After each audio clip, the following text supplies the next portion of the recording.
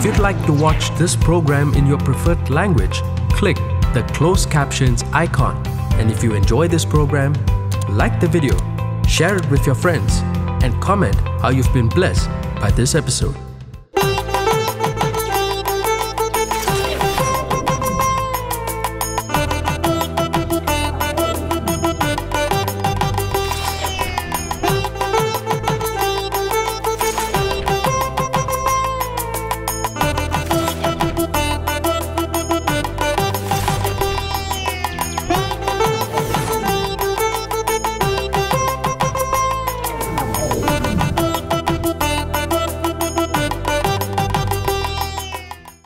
வாங்க வாங்க வாங்க அன்பு செல்லுங்களோ, கண்மணிகளே, அன்புக்குரிய மகளே, மகன்மகளே, பெரியவர்களே, நண்பர்களே, சகோதர சகோதரிகளே, தங்கங்களா, எல்லாரும் சேமமாக சௌக்கியமாக சந்தோஷமாக இருக்கீங்களா? அது சீக்கிரமாக வரப்போகும் ஆண்டவராக இயேசு கிறிஸ்து காலம் தாமதம் இல்லாமல் சீக்கிரமாக வரப்போகிறார். அதனால் உங்கள் தேவனை சந்திக்க ஆயத்தப்படுங்கள். வணக்கம் ஜெரிமி. வணக்கம் அங்கிள். 30 வருஷத்துக்கு பிறகு நம்முடைய ஆயுசுல பெலன் குறைய ஆரம்பிக்கும். 30 வயசுக்கு அப்புறம் 30 வயசு வரைக்கும் தான் நல்லா சூப்பர் ஸ்ட்ரென்த்தா இருக்கும். 30 வயசுக்கு அப்புறம் கொஞ்சம் கொஞ்சமா குறைய ஆரம்பிக்கும். அது அந்த ஸ்போர்ட்ஸ் மேனை நீ பார்த்தன்னா 30-33 வயசுக்குள்ள அவங்க ரிட்டையர் ஆயிடுவாங்க. ஏன்னா அதான் உங்களுடைய பீக், ஸ்ட்ரென்த்துடைய பீக். ஆமாங்க. இப்போ தோல்வி அடைஞ்சு ரிட்டையர் ஆகுறது கௌரவமா, அல்லது நல்ல வெற்றியின் உச்சத்துல இருக்கும் போது ரிட்டையர் ஆகுறது கௌரவமா? வெற்றியின் உச்சத்துல இருக்கும்போது. இப்போ விராட் கோலி என்ன முடிவெடுத்தாரு? சரி, நம்ம கப்பு ஜெயிச்சுட்டோம், இதோட கௌரவத்தோட நம்ம வந்து ரிட்டையர். சரியான முடிவா இல்லையா? சரியான முடிவு, சூப்பரான முடிவு எடுத்திருக்காரு. அவருக்கு வயசாச்சு வேற. என்ன? ஆமா, நல்ல வெற்றியின் உச்சி. இந்த நேரத்துல ரிட்டையர் ஆகணும். அப்ப கடைசி வரைக்கும் நீ விராட் கோலி பத்தி என்ன நினைப்ப? கப்ப தூக்கிட்டா இருப்பா. எத்தனை வருஷம் கழிச்சு? 17 வருஷம் கழிச்சு T20 கப்ப தூக்கிட்டாங்க. ரைட்டா? ஆமாங்க. அது எவ்வளவு பெரிய சாதனை. பெரிய சாதனை. சப்போஸ் இது அப்படியே விட்டுருந்தான்னு வச்சுக்கோ, அடுத்த T20ல தோத்துட்டா அதுக்கு ரிட்டையர் என்ன சொல்லுவாங்க? இத்தனை வருஷம் விளையாண்டு என்ன புண்ணியம், ஒரு கப்பு கூட ஜெயிக்கலையா? அதான். ஸோ அதனால இந்த 33 வயசு தான் மேக்சிமம் நல்ல ஸ்ட்ரென்த் இருக்கிறது. 33க்கு பிறகு பார்த்தா சரன்னு குறைய ஆரம்பிச்சிடும். அப்போ அவங்களுடைய வேகம், அந்த ஒரு ஈர்ப்புத்தன்மை எல்லாம் அப்படியே குறைய ஆரம்பிச்சிடும். அப்புறம் 40 இன்னும் கொஞ்சம் குறையும், 50 இன்னும் கொஞ்சம் குறையும். ஆதி நாட்கள்லாம் 50 வயசு தான் ரிட்டையர்மெண்ட் ஏஜ் பொதுவான வேலைகள். ஓகே, 55. ஓகே. அதுக்கப்புறம் ஆயுஷ் நாட்கள் கூட்டினால 65, 62ன்னு 58, 62, அப்புறம் 65ன்னு இப்படி கூட்டியிருக்காங்க. ஆனா ஸ்டார்டிங்ல எல்லாம் 55 தான். என்ன? நான் வேதாத்துல நீங்க பார்த்தேன்னா ஆசாரியர்கள் போய் பணி செய்றாங்கல்ல, தேவன் கொடுத்த விதி வந்து 50 வயசு. 50 வயசு பிறகு அவங்க ரிட்டையர்டு அப்படின்னு. ஓகே. அப்ப 40, 50 இன்னும் கொஞ்சம் அப்படி குறையும், படிப்படியா குறைய ஆரம்பிச்சிடும். அப்ப நம்முடைய பாடிக்கே அப்படி இருக்குது.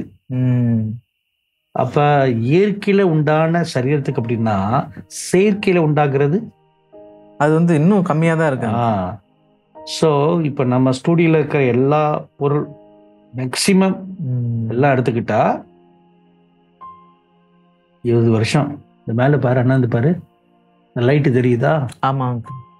அதுக்கு என்ன வயசு தெரியுமா? தெரியாது அங்கிள். 24 வயசு. என்னோட சூப்பர் சீனியரா இருக்கு அங்கிள். இந்த ஸ்டுடியோ வந்து ஃபர்ஸ்ட் கட்டும் பொழுது, ஸ்தாபிக்கும் பொழுது வாங்கின லைட் இது. Okay uncle. இது 2 தான் இன்னும் அப்படியே இருக்குது. ஆனா அது பார்த்தோன்னா மங்கிக்கிட்டே இருக்குதா? ஆமா அங்கிள். குறையுது ஆயுஷ் காலம். அப்புறம் அதே மாதிரி இருக்கிற நம்ம அந்த உபகரண கேமராக்கள் எல்லாமே வந்து ஒரு 10 வயசு 10 வருஷம் ஆச்சு. ஓகே. அப்போ அது ஒண்ணுனா குறையுது. நம்முடைய சிஸ்டம், அதாவது ஒரு 8 மணி நேரம் வேலை செய்யறது வேற, 24 மணி நேரம் வேலை செஞ்சுக்கிட்டே இருந்தா அதனுடைய பாகங்கள்லாம் கொஞ்சம் வீக் ஆக ஆரம்பிக்கும். அப்போ இந்த சர்வர்லாம் பார்த்தீங்கன்னா 24 hours ரன் ஆகுது. ஆமா. அப்போ அதோட வேகம் குறைய ஆரம்பிக்குது, உடனே பழுதாக ஆரம்பிக்கும். அந்த மாதிரி ஒர்க் பண்ணா வருஷத்துக்கு ஒரு முறை மாற்றணும். ஆமாங்க. சர்வரை இப்போ நம்ம வருஷத்துக்கு ஒரு முறை மாற்ற முடியல. ஆமாங்க. ஸோ அது தேவ கிருபியெல்லாம் தயவால ஓடுது. ஆனால் அப்பப்போ இந்த மாதிரி மக்க படிச்சிடும். இப்படிதான் நேற்று ஆயிடுச்சு. ஓகேங்க. என்னப்பா செய்யறது? ஆமாங்க. ஸோ கர்த்தர் வந்து மக்களோட இருதயத்தையும் அவங்க ஜெபத்தினாலும் அவங்க கொடுத்து கர்த்தர் சாட்சி சொன்னேன். ஆமா, இந்த மாதிரி பிள்ளைங்களுக்கு வச்ச ஸ்கூல் ஃபீஸை கர்த்தர் கொடுக்க சொன்னாருன்னு. எங்க அம்மா அந்த மாதிரி பண்ணாங்க தெரியுமா? அப்படிங்களா? ஆமாமா. அவங்க குறி கூடா சேர்த்துச்ச சேமிப்பு அத ரகசியமா வச்சிருந்துருக்கலாம். என்கிட்ட வாயை தவறி சொல்லிட்டாங்க. ஓகே, நீ அப்பப்ப கொடுக்குற காசெல்லாம் நான் சேர்த்து வச்சிருக்கேன்ப்பா அப்படின்னு. என்ன ஒரு 4-5 வருஷமா இன்னும் கொடுக்கணும், 7-8 வருஷம். ஓகே. அப்பப்ப அவங்களுக்கு கிடைக்கிற கை காசெல்லாம் நம்ம கொடுப்போம்ல. ஆமாங்க. அது வந்து வயிற்று கட்டி வாயை கட்டி சரி ஏதாவது எதுக்கு நம்ம செலவு பண்ணோம், பிற்பாடு அவங்களுக்கு நம்ம திருப்பி கொடுத்தோம்னு நினைச்சு சேர்த்து வச்சிருந்துருக்காங்க. சரி. அவங்க வாய் திறக்காம இருந்தா அவங்க சாகரத்துக்கு முன்பதாகச்சும் சொல்லியிருப்பாங்க. இப்போ போன வருஷம் நம்ம கைக்கு அந்த பணம் வந்திருக்கோம். ஆனா ஒரு 5 வருஷத்துக்கு முன்னாடி சும்மா வாயிலேருந்து கொள்ளையிட்டாங்க. அப்பதான் நம்ம வந்து அந்த கட்டட கட்டுவதற்கு நிதி திரட்டுறோம். ஓகே. அப்ப நான் அவங்கள்ட்ட ஒரு நாள் சொன்னேன், சரி அம்மா ஊழியத்துல உங்களுடைய பங்கு என்னன்னு கேட்டேன். சரி அந்த சேமிப்பு இருக்குல்ல யாருக்குன்னு கேட்டேன். உனக்கு தாண்டான்னு சொன்னாங்க. எனக்கு தானே, அந்த படத்தை கொடுங்கன்னு சொன்னேன். ஒரு 5-10 லட்சம் இருந்துச்சு. ஓகே. எனக்கே ஆச்சரியமா இருந்துச்சு. பெரிய தொகை. நான் கொடுத்தது, அப்புறம் மற்ற பிள்ளைங்கள்லாம் கொடுத்தது, அப்புறம் அவங்களுக்கு எங்கேயாவது யாராவது கொடுத்தாங்கன்னா வயிற்று கட்டி வாய் கட்டி சரியும் சாப்பிட மாட்டாங்க. ஒத்தால தானே இருக்கிறாங்க. அப்ப கொண்டாந்து கொடுத்தாங்க. நான் சொன்னேன் உங்க கையாலேயே அந்த பில்டிங் ஃபண்ட்ல நீங்களே கொடுத்துருங்கன்னு சொன்னேன். இப்படிதான் செய்யறோம் நம்ம என்ன. ஸோ இப்போ இந்த எக்யூப்மெண்ட்டுக்கு தான் ஏதாவது பண்ணணும். வர காணிக்க வந்து இப்போ நம்முடைய அன்றாட செலவுக்கே சரியா இருக்குது. ஆமாங்க. பில்டிங்கும் வந்து பூர்த்தியாக்க முடியுமா, அதுவும் நிக்குது. இப்ப இதுவா அதுவான்னு பார்த்தா எதை பாக்குறது? எல்லாமே இம்பார்ட்டண்டா தான் தெரியுது. அது போக வந்து இன்னொன்னு வந்து சிட்டில இப்ப வெளிவக்கம் வந்து சிட்டி, இப்ப காரோடைய வந்து அவுட்டர் ஆச்சு. ஆமாங்க. சரியான இன்டர்நெட் வசதியும் அந்த அளவுக்கு அதுவும் இல்லை. ஆமாங்க. இப்பதான் டெவலப் ஆயிட்டு வருது. இப்போ இந்த இன்டர்நெட் கம்பெனி கைய காலெல்லாம் பிடிச்சு கெஞ்ச வேண்டியதா இருக்குது. ஆனா சொல்றாங்க ஓகே நாங்க கொடுக்குறோம், 20 லட்சம் டெபாசிட் பண்ணுன்னு கேட்குறான். இங்க அங்கேருந்து நாங்க வயரை இழுக்கணும்ல, உனக்காக இழுக்கணும்ல. வேற யார கஸ்டமர் எங்களுக்கு இல்லையே, உனக்காக இழுக்கணும்னா 20 லட்சம் கொடுன்னு எங்க போனாலும் இது கேக்குறாங்க. இப்ப என்ன செய்யறது? அப்ப இருக்கிற இன்டர்நெட் கம்பெனியை வச்சுதான் அந்த லைனை கொடுக்க பார்த்தோம். அது மக்க பயிற்சி. நேத்து என்ன அதான் ஐடியா தோணுதா? ஊக்கமா ஜெபிக்கணும், இதற்காக கொடுக்கணும், பாரத்தோடு ஊழியத்தை தாங்கணும். மனுஷன் வந்து பாரு 8 மணி நேரம் வேலை செஞ்சுட்டு எவ்வளவு நேரம் ஓய்வு அவனுக்கு?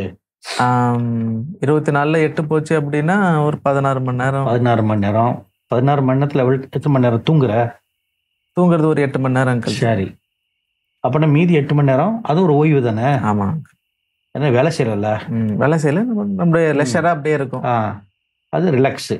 8 மணி நேரம் ரிலாக்ஸ். நல்லா ஒரு கம்ப்ளீட் ஓய்வுனா இந்த தூங்குற நேரம். ஆமாங்க. அப்போ ஒரு 8 மணி நேரம் ரைட்டா? அப்பதான் பாடி ஆரோக்கியமா இருக்கும். கர்த்தருடைய வார்த்தையின்படி பாரு, 6 நாள் நீ வேலை செய்வாயாக, 7வது நாள் ஓய்வு நாள். ஆமா, ஓய்வு எடுக்கணும். அப்போ நம்முடைய பாடிக்கே கர்த்தர் பார்த்தது 6 நாட்கள் அவன் வேலை செய்யணும், 7வது நாள் ஓய்வு. இதானே வரவு? ஆமா அங்கிள். ஆனா இப்ப நம்ம ஸ்டூடியோல இருக்கிற எக்யூப்மெண்ட்கள் 24 மணி நேரம் வேலை செய்யுது, ஓடிக்கிட்டே இருக்குதும். அது சர்வர் 24/7 சேனல்ன்றனால அது வந்து தொடர்ச்சியா ஓடினாதான் வேலையாகும். அப்போ எக்யூப்மெண்ட் என்ன ஆகும்? அது பழுதாகும், அதுக்கு உதவி தேவைப்படும், மாற்ற வேண்டியது இருக்கும். அப்போ ஒரு வருஷம்தான் மேக்சிமம். அடுத்த வருஷம் அதை மாற்றணும். இப்போ மாற்ற முடியல, நம்ம கையில் பணம் இல்லை. ஒரு உண்மையை சொல்ல வேண்டாமா, இந்த இன்ஜினியரிங் டிபார்ட்மெண்ட் உள்ளவங்களாம் அது மேலே கையை வச்சு ஜெபம் பண்ணுவாங்க. ஆண்டவரே இது மூச்சு இருந்துக்கிட்டே இருக்கணும், ஓடிக்கிட்டே இருக்கணும்னு. ஜபத்துல தான் போயிட்டு இருக்கு. அது கிருபையில ஓடுது. ஆனா இப்ப இந்த மாதிரி பிரச்சனை வரும்ல முக்கியமான நேரங்கள்ல. ஆமா, என்ன முக்கியமான நேரத்துல நம்ம எதிர்பார்க்கிற ஒரு இது நடக்காம ஒரு தடை வரும். 2 மாசத்துக்கு முன்னாடியே அதே மாதிரி நடந்துச்சு. லைஃப் நடக்கிற லைஃப் இந்த இது நடத்தும்ல தீர்க்கதரிசனம் மாநாடு. ஆமாங்க, வர்ஷிப் நடந்துருச்சு. வர்ஷிப் நடக்கிற நேரத்துல அங்க இன்டர்நெட் லைன் ஃபெயில் ஆயிடுச்சு. அப்புறம் அதை நிறுத்தி ஒரு விளம்பரத்தை போட விட்டுட்டு அப்புறம் திரும்ப அதை ரீஸ்டார்ட் பண்ணி, சரி அன்னைக்கு லைஃபே போகாதுன்னு நான் நினைச்சிட்டேன். சரி அவ்வளவுதான் முடிஞ்சிச்சு, இதை வந்து இந்த ஞாயிற்றுக்கிழமைக்கு பதிலாக அடுத்த ஞாயிற்றுக்கிழமை வச்சுக்குவோம் அப்படின்னு கூட நினைச்சிட்டேன். அப்புறம் தேவ கிருபையால அதை ரீஸ்டார்ட் பண்ணிட்டாங்க. ஓகே. ஆனால் இப்படின்னு இது எப்படின்னா, சுயமாக மூச்சு விட முடியாதவர்களுக்கு ஆக்சிஜன் மாசிப்பாங்கல்ல, செயற்கை மூலமாக மூச்சு இழுப்பது பார்த்துருக்கியா அந்த மிஷின்னு? காத்து அழுத்தம் அந்த மாதிரி தான் நெஞ்செல்லாம் அமுக்கி பண்ணி அந்த மாதிரி தான் எல்லாம் ஓடிக்கிட்டு இருக்குது. ஆனா அது வந்து சரியில்லைல்ல. ஆமாங்க. ஸோ தாராளமாக இப்போ அதுக்கு எல்லாத்தையும் மாற்றணும். ஆமாங்க, என்ன கண்டிப்பாங்க. இல்லைன்னா என்னதான் மாற்றணும்? இல்லை அங்கிள், வேற என்ன செய்யறது? அதுக்காக வந்து இதை பார்க்குற பாரப்படுகிற ஒவ்வொருத்தருமே வந்து இதுக்காக நிகழ்ச்சிகளுக்காக சேனலுக்காக ஜெபிக்கணும். ஜெபிக்கிறதோடு இருந்தாமல் கொடுத்து தாங்கணும். ஏன்னா இப்போ இதனால் வந்து பல பேர் நம்ம சாட்சிகளில் கேட்குறோம், பல பேர் வந்து பயன்படுறாங்க. ஸோ பயன்பெற ஒவ்வொருத்தரும் வந்து அவங்க இதுக்காக கொடுத்து தாங்கிறது வந்து அவங்களுடைய கடமையாக இருக்குது. இன்னொன்று இப்போ சமீபத்தில் ஒரு இது என்னென்னா, நார்மலாக வீட்டில் இருக்கிறவங்க மட்டும் நிகழ்ச்சியை சேனலை பார்த்து உங்களோட வார்த்தைகளை கேட்டு ஆசீர்வாதம் வராம, ரொம்ப கட்டுல இருக்கிறவங்களும் சிறையில இருக்கிறவங்களாம் கூட பாக்குறாங்க. ஆமா அங்கிள், சிறையில இருக்கிறவங்க பாக்குறாங்களா? ஆமா அங்கிள், எனக்கே ஆச்சரியமா இருந்துச்சு. சும்மா ரீல் விட்றியாப்பா? இல்ல அங்கிள், உண்மையிலேயே தான். அவங்க வாய்ஸ் ரெக்கார்ட் பண்ணி நமக்கு அனுப்பியிருக்க வேற செய்யறாங்க அங்கிள். வாய்ஸ் ரெக்கார்ட் பண்ணி அனுப்பியிருக்காங்களா? ஆமா அங்கிள். இங்க காட்டு பாப்போம். ஓகே. வணக்கம் ஐயா, உங்கள் நிகழ்ச்சிகளை இப்போ இடையில பார்த்தோம், மிகவும் அருமையாக இருக்குது. நாங்கள் ஒரு சிறை கைதிகள், தூக்கு தண்டனை பெற்ற கைதிகள். உங்கள் நிகழ்ச்சியை பார்த்த பிறகு உங்கள் நிகழ்ச்சியை பார்க்கும்போது எல்லாம் மிக அற்புதமாக இருக்கும். ஒரு மனிதனோட வாழ்க்கை முறைகள் அத்தனையும் சொல்லித்தரப்படுறதில்ல. அதில் நாங்கள் இப்போ மதசார்பற்றவர்கள் தான், ஆனால் இந்து இருந்தபோதும் உங்கள் நிகழ்ச்சியை எல்லா மதத்திலும் பார்க்குற மாதிரி இருக்குது. நீங்கள் சொல்கிற மெயின் என்ன, ஒரு மனுஷனுக்கு பேராசை இருக்கக்கூடாது, பொறாமை இருக்கக்கூடாது, மன்னிக்கும் தன்மை வேணும், பழிவாங்க எண்ணம் இருக்கக்கூடாது, இதெல்லாம் வெறும் கோபம் இருக்கக்கூடாது. நல்ல அருமையான ஒரு இதை சொல்லிக்கிட்டு இருக்கேன். அது இல்லாமல் உங்கள் இதில் ஜென்ரல் நாலேஜ் நிறைய இருக்குது. உள்ள பார்க்கும்போது இப்போ நீங்கள் அமெரிக்கா யூஎஸ் எய்டுங்கிற பேரில் இந்த எல்ஜிபிடிக்கு இந்த ஹோமோசெக்ஸ் லாவுக்கெல்லாம் சப்போர்ட் பண்ணுறதெல்லாம் அதெல்லாம் ரொம்ப அருமையான விதமாக எடுத்து சொல்லியிருக்கீங்க. அது இல்லாமல் நீங்கள் பட்ட அனுபவங்கள் திபெத், நேபாள் இதெல்லாம் ரொம்ப அருமையாக இருக்குது. அதற்கு மேலே தந்தை பெரியார் சொன்ன அந்த வெங்காய கதை மிக அற்புதம். வெங்காயத்தை குறித்து வாழ்க்கையில் ஒன்றுமே இல்லடான்னு சொல்லி காமிச்சு மிக அற்புதமாக இருந்துச்சு. இதை பார்க்கும்போது நீங்கள் கிரேட் அலெக்சாண்டர் சொன்ன ஒரு மனுஷன் வரும்போது வெறுங்கையோடு வந்தான், வெறுங்கையோடு போகும்போது போகிறாங்கிற மிக அற்புதமாக இருந்துச்சு. உங்களுடைய ஒவ்வொரு நிகழ்ச்சிகளும் நாங்கள் டெய்லி அதை பார்த்து பல பேரை பார்க்க சொல்கிறோம். பேராசை பிடிச்சி அலைகிறவங்களுக்கு, காசு ஆசை பிடிச்சி அலைகிறவங்க பாருங்கன்னு உங்கள் ப்ரோக்ராமை பார்த்து வைத்தியக்காரங்களுக்கு நிறைய பேரெல்லாம் ட்ரான்ஸ்ஃபர் பண்ணி சொல்கிறது. நாங்கள் டெய்லி பார்க்குறது உங்கள் நிகழ்ச்சிகளை. சில பேர் உங்களை குறை சொல்கிறாங்கன்னு சொல்லிட்டீங்க, அதை பற்றியெல்லாம் நீங்கள் கவலைப்படாது, நீங்கள் ஒரு ஜீனியஸ். உங்கள் நிகழ்ச்சியில் பாசிட்டிவ் உள்ளதை எடுத்துக்கலாம், நெகட்டிவாக இருந்தால் விட்டுறலாம். அதுதான் எங்களோட பாலிசி. உங்கள் நிகழ்ச்சியை பார்த்த பிறகு அடியோட கோபம், பயங்கரமான கோபம் இருக்கும், அந்த கோபத்தை விட்டாச்சு. ஆனால் பேராசைங்கிறது கிடையாது, பணத்தாசை கிடையாது, உதவி செய்யும் குணம் உண்டு, ஆனால் பொறாமை கிடையாது. ஆனால் பழிவாங்கிற எண்ணம் இல்லை, யாரும் பேசினா அடிச்சிறது அந்த இருந்துச்சு, அதெல்லாம் மாற்றிக்கிட்டாச்சு. அது உங்கள் நிகழ்ச்சி பார்க்கும்போது சந்தோஷமா இருக்குது. உங்கள் நிகழ்ச்சி மிகவும் பயனுள்ளதாக இருக்குது. உங்களை பற்றி குறை சொல்கிறவங்க நீங்கள் ஒரு ஜீனியஸ். நீங்கள் அவங்களுக்கு பதில் சொன்னீங்கன்னா நீங்கள் நம்ம நாட்டோட பிரதமரையும் நம்ம ஸ்டேட்டோட முதலமைச்சரையும் எத்தனை பேர் குறை சொல்லுவாங்க. அவங்களுக்கு அவங்க பதில் சொல்லிட்டு இருக்காங்களா? இல்லை. அதே போல் நீங்கள் அவங்களாம் சொல்ல வேண்டிய அவசியம் இல்லை. உங்கள் நிகழ்ச்சிகள் எல்லா மதத்தினரும் பார்க்க வேண்டியதாக இருக்குது, பார்க்கக்கூடிய நிகழ்ச்சியாக இருக்குது. என்டர்டெயின்மெண்ட் கிடையாது, வாழ்க்கைக்கு அற்புதமான நிகழ்ச்சியாக இருக்குது. அது மட்டுமல்லாது தம்பி ஜெர்மி, அந்த அருள், 2 பேரும் முகம் எவ்வளோ PhD முடிச்சிருந்தாலும் ஒரு சாந்தமான அருமையான குணங்கள் படித்த பிள்ளைகள். அதுபோல் ஒவ்வொரு பிள்ளைகள் தான் நாட்டில் எந்த ஒரு பிரச்சனைகளும் வராது. ரொம்ப நல்ல பிள்ளைகள். உங்கள் நிகழ்ச்சியை கண்டினியூ நாங்கள் பார்த்துக்கிட்டு இருக்கோம். அது இல்லாமல் சகோதரி சந்திராவோட மனசு விட்டு ப்ரோக்ராம் பார்க்குறது, எந்தெந்த நிகழ்ச்சி வருதோ அதெல்லாம் உங்கள் நிகழ்ச்சியெல்லாம் நாங்கள் பார்க்குறது மிகவும் அற்புதமாக இருக்குது. நீங்கள் கண்டினியூவாக உங்களை செய்யும்போது உங்கள் நிகழ்ச்சியில் எல்லாரும் பார்க்கலாம். பொது அறிவு, நாலேஜ் எல்லாம் அதில் உங்களுக்கு நிறைய நாலேஜ்கள் கிடைக்கிறதுக்கானது இருக்குது. எக்ஸாம்பிளாக சொல்லும்போது தன்னைத்தானே உயர்த்தி கொள்வன் தாழ்த்தப்படுவான், தன்னைத்தானே தாழ்த்தி கொள்வன் உயர்த்தப்படுவான்ங்கிறது மிக அற்புதமானது. ப்ரௌட், அகங்காரம் உள்ளவங்களும் அதை பார்த்தாங்கன்னா அகங்காரம் இருக்காது. இங்கே எத்தனை பேருக்கு உங்கள் நிகழ்ச்சியை பார்த்துக்கணும், நான் பேராசை பிடிச்சி அலைகிறவங்களுக்கு உங்கள் ப்ரோக்ராம் பார்த்து சொல்கிறது, பாரு இந்த மாதிரிலாம் இருக்குது, இந்த ஐயா சொல்கிறாரு ஒரு ஜீனியஸ், ஒரு அகங்காரமே இல்லாமல் சிம்பிளாக சாதாரணமாக ஒரு டீயை குடிச்சிக்கிட்டு நான் அப்படி இருந்தேன் பண்ணேன்னு சொல்லும்போது மிக அற்புதமானது. எத்தனையோ பேர் பெரிய லெவலில் இருந்து அகங்காரம் இருப்பாங்க, இவ்வளோ பெரிய இதில் இருந்து நீங்கள் சாதாரணமாக ஆளாக இருந்து சொல்லிக்கிட்டு அது சொல்லும்போது பெரிய விஷயம். நீங்கள் எல்லாருக்கும் பதில் சொல்ல வேண்டிய அவசியம் இல்லை. நீங்கள் ஒரு தீர்க்கதரிசி. நீங்கள் நீண்ட நெடிய ஆயுள் பற்றி நல்ல மாதிரியாக வாழணும். நாங்கள் பெரிய தண்டனை பெற்றிருந்தாலும் ஆனால் உங்கள் நிகழ்ச்சியை பார்க்கும்போது சந்தோஷமாக இருக்குது. ஆனால் நாங்களாம் கடவுள் நம்பிக்கை இல்லாமல் இருந்தாலும் தான் கடைசியாக தூக்குக்கு போட எங்களை கொண்டு போகும்போது ஏதோ ஒரு முயற்சியில் தூக்கப்படாமல் திரும்ப வரப்பட்டோம். இன்னைக்கு ஏதோ நல்ல ஒன்று இருக்கும், கூடியவரில் வெளிவரும் நம்பிக்கை இருக்குது. நம்பிக்கை வைத்த நம்பிக்கையை விழுப்பவர் கடவுள் தான் காப்பாற்றிருக்காரு. நிச்சயமா அது எந்த கடவுளும் ஒரு கடவுள் தான் காப்பாற்றிருக்காருங்க. நம்பிக்கையும் இருக்கு. அது மட்டும் இல்லாமல் நீங்க சொன்ன கடவுள் நியூசிலாண்டில் ஒரு முனையும் அமெரிக்காவில் ஒரு முனையும் அந்த கைத்து டைட்டா பிடிச்சி அந்த கயிறை மெதுவாக விட்டு பார்த்தாரு தான் அந்த கொரோனா வந்து பக்கம் ஆட்டி அசைச்சு கடவுள் தான் செய்து பார்க்குறாரு. கடவுள் இல்லாமல் இல்லை, மனிதனுக்கு அப்பால்பட்ட சக்தி இல்லாமல் எதுவும் இல்லை. நிச்சயமா உங்க நிகழ்ச்சி ஒவ்வொன்றும் மிக அற்புதமா இருக்கு. நீங்க சின்னவங்களுக்கெல்லாம் வந்து ஒன்று பேசிக்கிட்டு உங்களை கமெண்ட் பண்றவங்கள பத்தி நினைக்காங்க, அவங்களும் உங்க நிகழ்ச்சியை பாக்குறாங்க. உங்களை பத்தி குறை சொல்றவங்க உங்க நிகழ்ச்சி பார்த்துக்கிட்டுறாங்கன்னு நீங்க பாசிட்டிவா நீங்க. மற்றபடி உங்களை குறை சொல்றதுல அவங்களுக்கு நீங்களும் கம்பேரே பண்ணக்கூடாது. நீங்க ஒரு தீர்க்கதரிசி. நீங்க ரொம்ப நல்லா இருக்கு உங்களுடைய ஒவ்வொரு நிகழ்ச்சியும் நாங்கள் பார்க்குறோம். எப்படித்தாலும் உங்கள் ஏஞ்சல் டிவியை பார்த்து பல பேருக்கு உங்களுடைய கருத்துக்களை எடுத்து சொல்கிறோம். எங்களுடைய பாலிசி நல்லா இருக்கு. பாசிட்டிவாக உள்ளதை எடுத்துக்கோ, நெகட்டிவாக இருந்தால் விட்டாலுமே அந்த மாதிரி இருக்கலாம். இந்த குறைகள் இல்லை, உங்கள் நிகழ்ச்சிகள் ரொம்ப நல்லா இருக்கு. இந்த இதில் பேசுறது ரொம்ப சந்தோஷமா இருக்கு. தென் உங்கள் நிகழ்ச்சியை பார்த்தா எங்களுக்கு அந்த இடத்துல ஒரு சாட்டிஸ்ஃபைட் ஆயிரும். அடுத்து உங்கள் வீட்டில் விசேஷம் வரும்போது நீங்கள் டிவி தையான்னு இப்போ ப்ரோக்ராம் மாற்றி வச்சிருக்கீங்க. எந்தெந்த நிகழ்ச்சி வருதோ உங்கள் எல்லாம் பார்க்குறது நாங்கள் பார்க்குறோம். ரொம்ப நன்றி. உங்களுக்கு அனுப்பியிருக்கோம். எங்களுக்கு பேரை சொல்ல விரும்பல. ஏன்னா காரணம் நாங்கள் ஒரு தூக்கு தண்டப்பட்ட கைதிகள். இப்போது நான் பேசும்போது சில காவல்துறை உயர் அதிகாரிகள் நண்பர்கள் இருக்காங்க. உங்களுடைய பேச்சில் எவ்வளோ மாற்றங்கள் இருக்கு அப்படின்னு சொன்னாங்க. ஏற்கனவே என்ன கண்டு பயந்தவங்கெல்லாம் உண்டு, ஆனால் நல்ல குணம் உண்டு. நியாயத்தை தட்டி கேட்பேன், அதுதான் வருது. எவ்வளோ பெரிய ஆளாக இருந்தாலும் நியாயத்தை தட்டி கேட்கும் பழக்கம் எனக்கு உண்டு. அதனால கெட்டவன் பேரெல்லாம் எடுத்திருக்கேன். நான் ஏதோ ஒரு கால சூழ்நிலைகளாக ஆகிப்போச்சு. மிகவும் நான் படித்த ஸ்கூலு கிறிஸ்டின் ஸ்கூலில் டிசிப்ளின் நல்லா இருக்கும். காலேஜ் வேறுபட்ட கல்லூரியில் படித்தேன். உங்களுடைய நிகழ்ச்சி ரொம்ப நல்லா இருக்கு. ரொம்ப சந்தோஷமா இருக்கு பார்த்துக்கிட்டு இருக்கோம்.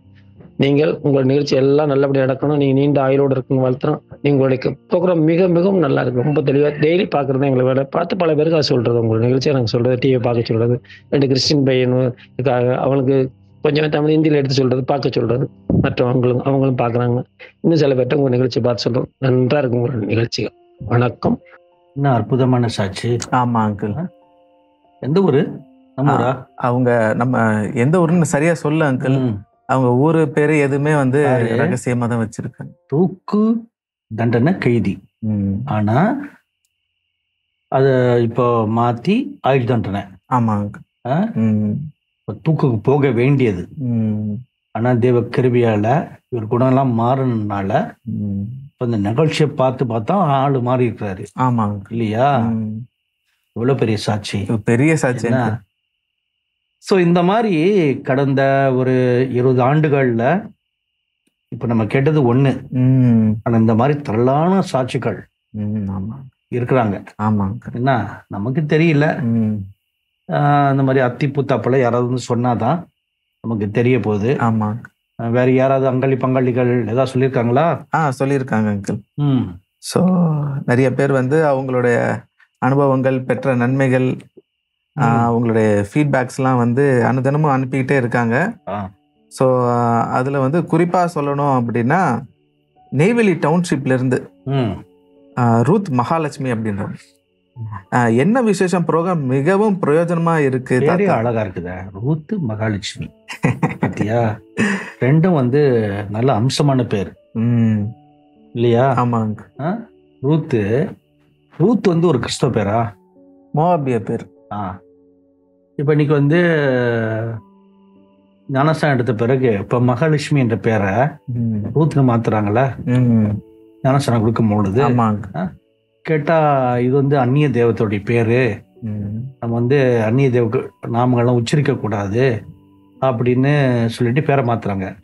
ஆனா ரூத் வந்து கிறிஸ்தவ பேர் இல்லையே, அது மோபியர், அது அந்நிய மார்க்கத்துடைய பேர் தானே. அப்ப அந்த பேர் ஏன் வச்சாங்க? ஆனா ஒரு பேருக்கு வந்து நீங்க சொன்னதை வச்சு பார்க்கும்போது அந்த பேருக்கு அர்த்தமும் அழகும் கொடுக்கறது நம்மளுடைய நடத்தையை பொறுத்தது. கரெக்டு. சும்மாவா பாத்தீங்களா, டாக்டரு பிச்சு வாங்கிட்டாரு. அதே மாதிரி மோசஸ் இருக்கார்ல, அது கிறிஸ்தவ பேரா? எகிப்திய பேர் அது. அது பாரு, அதுவும் எகிப்தியர் பேர். அப்ப அது எபிரியர் பேரே கிடையாது. ஆரோன் வந்து எபிரியர் பேர். ஆமாங்க. மிரியம் எபிரியர் பேர். ஆனா மோசஸ் எபிரியர் பேர் இல்லல்ல. ஆமாங்க. அந்த எஸ்தர் எந்த பேரு? எஸ்தரும் வந்து அந்த எபிரியர் பேரு கிடையாது.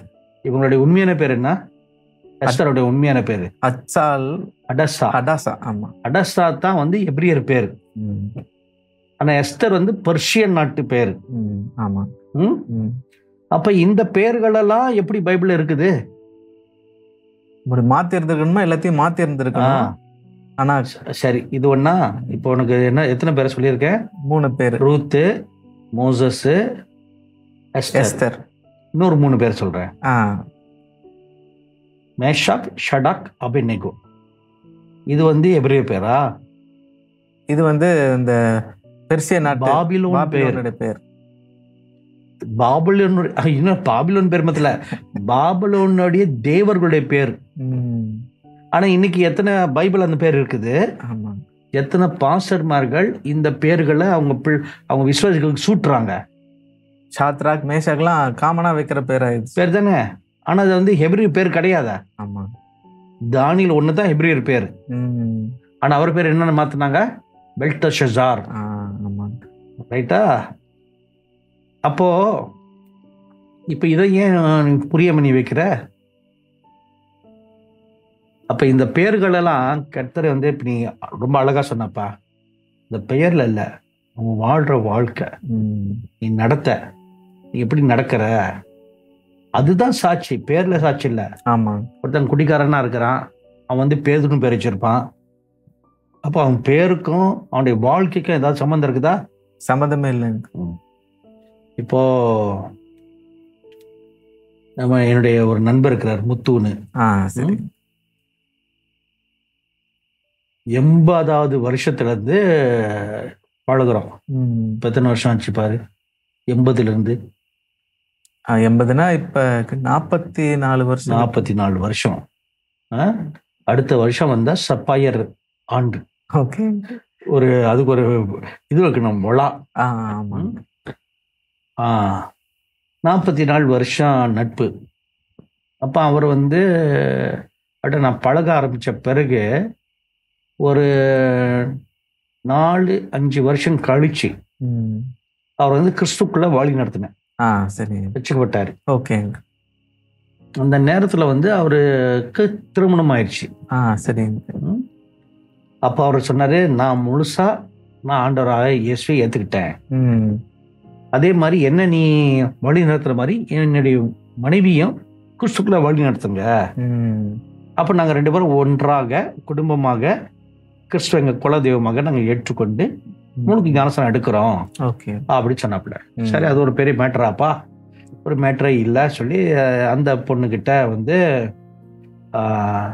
காலஞ்சென்ற தேவ மனிதர் டிஜிஎஸ் தினகரன் ஐயாவுடைய ஒரு சுவிசேஷ செய்தி ஒரு வீடியோ கேசட்டை அவன்கிட்ட கொடுத்தேன். ஓகே. அந்த பொண்ணு அதை பார்த்து ஒரு சொப்பனத்துல கர்த்தர் தோன்றி அது கூட பேசி அந்த பிள்ளை வந்து கர்த்தரை ஏத்துக்கிட்டுச்சு. ஓகே. இப்போ அவங்க 2 பேரும் முழுக்க ஞானஸ்தானம் எடுப்பதுக்கு ஆயத்தமா இருக்கிறாங்க. அப்ப என்கிட்ட ஒரு கேள்வி கேட்டாரு, இந்த பொண்ணு போய் அவங்க புருஷன்ட்ட கேட்டிருக்குது, உங்க ஃப்ரெண்ட் கிட்ட கேட்டு சொல்லுங்க, இப்போ பொட்டு எடுக்கணுமா தாலி கழட்டணுமா அப்படின்னு. ஓகே. ஏன்னா ஹிந்துக்காரங்களுக்கு அது ரெண்டும் ரொம்ப முக்கியம் இல்லையா? ஆமாங்க. தாலியை கழட்டுனா புருஷன் இறந்துட்டான் எடுத்துட்டா அதுதானே அடையாளம். அது கணவனுக்கு சம்பந்தப்பட்ட 2 அடையாளங்கள்.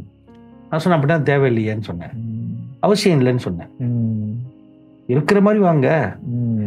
நீ ஹிந்துவா இருக்கும் போதுனா கர்த்தர் உன்னை வந்து பார்த்தாரு, அப்ப அவரையும் வந்து பார்த்தாரு, பார்த்துருக்க கூடாதுல்ல? ஆமா. அப்ப இது தடையெல்லாம் இருந்திருக்கணும். கர்த்தர் தேடி வந்தாரா இல்லையா? ஆமாங்க. கர்த்தர் நெத்தில போட்டு கழுத்துல தாலி இருக்கும் போதே கர்த்தர் உன்னை வந்து பார்த்து என் அன்பு மகளே ஒன்னும் உன்கிட்ட பேசியிருக்கிறாரு. ஆமாங்க. அப்ப தடையை விதிக்கிறதுக்கு நான் யாரு? இருக்கிற வண்ணமே வாங்க. அதே மாதிரி வந்து ஞானசம் எடுத்தாங்க. ஓகே. அப்புறம் ஒரு 2 மாதங்கள் கழிச்சு ஒரு நாள் இந்த பொண்ணை சபையில பாக்குற, நெத்தியில பொட்டை காணோம், கழுத்துல தாலியை காணோம். என்னம்மா வித்தியாசமா இருக்குதான்னு கேட்டேன். இல்ல என் உள்ளத்துல உணர்வு தோணுச்சு, இது வேண்டாம் அப்படின்னு. பத்தியா, நான் சொல்லியிருந்தா கூட கீழ்ப்படிஞ்சிருப்பாங்க, என் மேல வச்ச மரியாதை நிமித்தம். ஆனா அது உள்ளத்தின் மனப்பூர்வம் வந்திருக்காதுல்ல, ஒரு நெருடலா இருக்கும் எப்பயும். இப்ப அவங்களுடைய உள்ளத்திலே ஒரு உணர்வு தோன்றி அது செஞ்சது. இன்ன வரைக்கும் நல்ல விசுவாசியா இருக்கிறாங்க. ஆமா. அப்ப இப்படிதான் வரணும். நம்ம வந்து எதுக்குமே ஒரு தடைக்கல், ஒருத்தன் கிறிஸ்துவுக்குள் வருவதற்கு தடைக்கல் நம்ம விதிக்க கூடாது. ஆமாங்க. அது பெரிய பெரிய தவறு. இப்ப பாரு, அங்க அப்போஸ்தலர் நடவடிக்கையில எழுதி இருக்குது. இன்னைக்கு காலையில தான் பார்த்தேன். சரிங்க. எடுத்துக்கிட்டியா? எடுத்தாச்சு. 2வது அதிகாரத்துல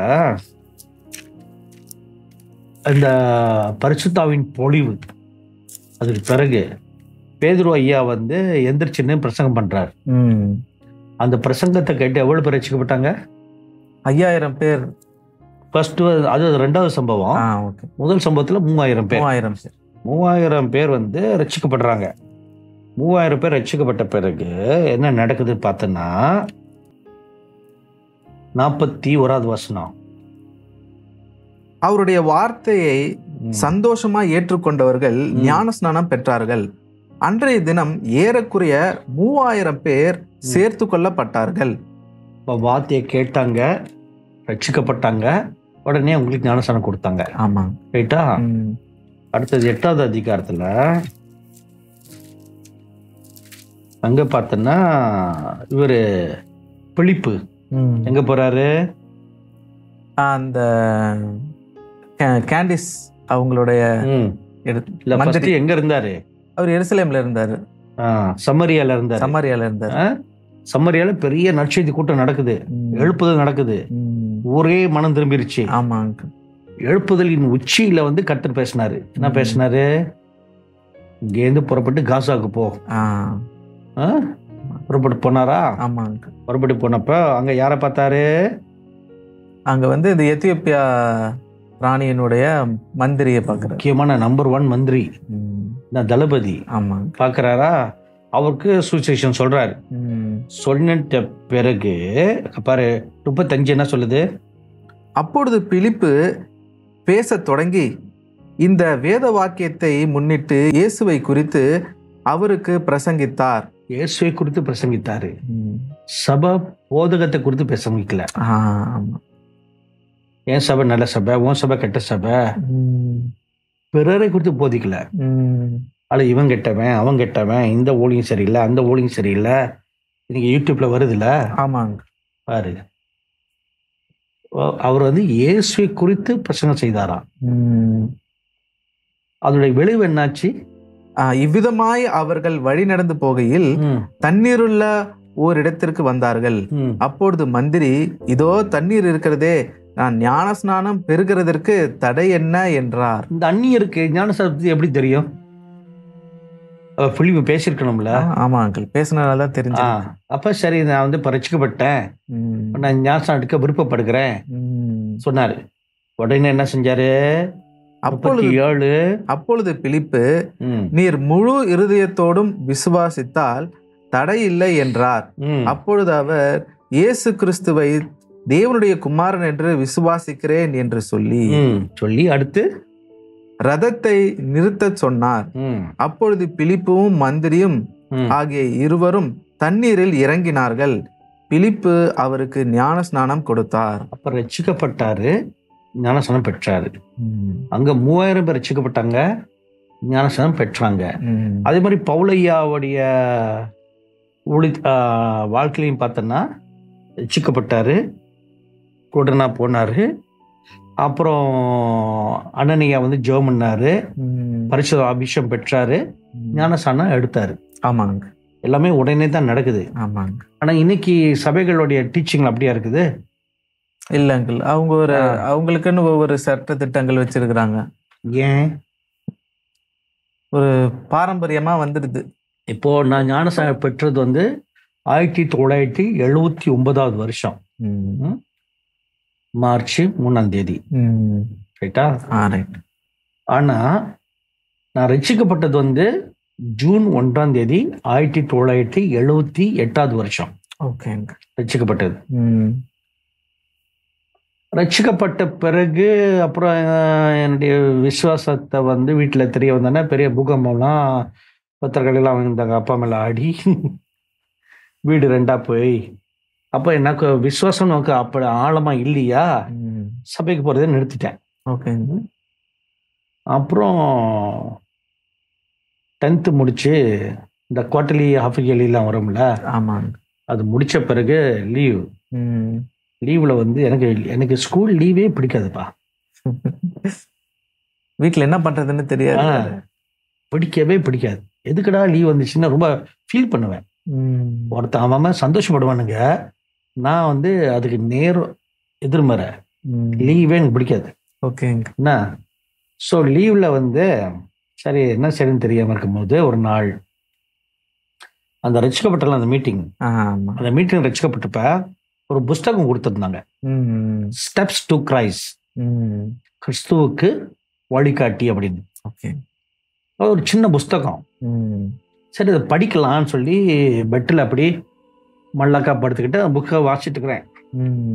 வாசிச்சுட்டு இருக்கும் பொழுது அப்படி டக்குன்னு ஒரு உணர்வு வந்து இறங்குது மனசுல, நீ தப்பு பண்ணிட்ட.